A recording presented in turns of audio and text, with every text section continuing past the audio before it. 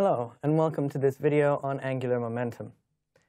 In this video, I'll just be talking about what angular momentum actually is, how we compute it, and mentioning a little bit about the condition under which angular momentum is conserved. So, the whole video dedicated to the fact that you could basically get rotational motion out of linear motion, and you could just make some substitutions and come up with most of the equations. And so, not surprisingly, we're going to use that linear motion again to guide our understanding of what's going on with rotational quantities.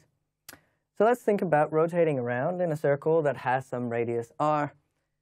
As we do so, we realize that at any given instant, what we're doing, of course, is moving tangent to the circle. The particle actually wants to move off in a straight line. If there were no force attracting it toward the center, that's actually what it would do. So can we take this and understand something deeper about the physics of the situation?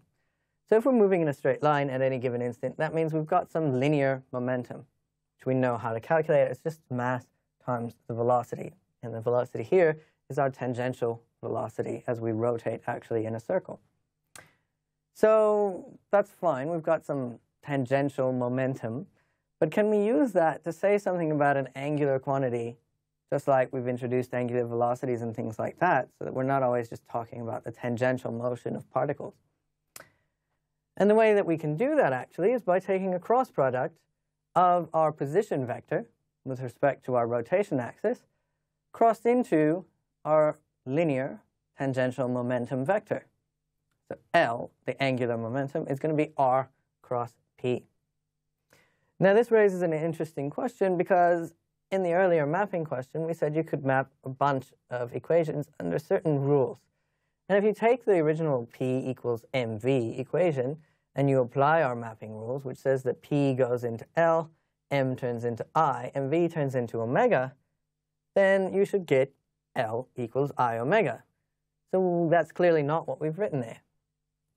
Now this is not a problem. This is much like in the torque video. There's actually several ways of finding the torque, right? We said torque is I alpha, that's what it does, and you compute it as r cross f. So this shouldn't be too surprising, but you might be wondering, are these two consistent? And indeed they are, because just like in things like finding the center of mass or finding the moment of inertia of an object, where you imagine adding up all the little bits of mass, that's what this one is really talking about. You've got some mass which has some momentum at a point r away from the axis. So that's one tiny bit of mass, perhaps, as part of a larger object. So then if you want to talk about the larger object as a whole, you'd have to do this fun game, of course, of adding up or integrating over all of the mass that's present, basically all of the momentum that's present, doing this cross product for each piece of the momentum, taking this radial vector for each location that you're taking that tangential momentum from, doing that whole cross product, adding it all up, and at the end of the day, what you will get is the total angular momentum of some rigid object that's moving and rotating with some omega. And at that point, indeed, what you will arrive at is the fact that L is equal to I omega. So that mapping immediately introduces what angular momentum is. It works the same as linear momentum. Linear momentum, again, was talking about sort of resistance to changing your motion. This angular momentum is talking about resistance to changing your rotational motion. So you like to like to conserve that momentum as much as possible. And we can talk about the criteria. And here again, that mapping still works.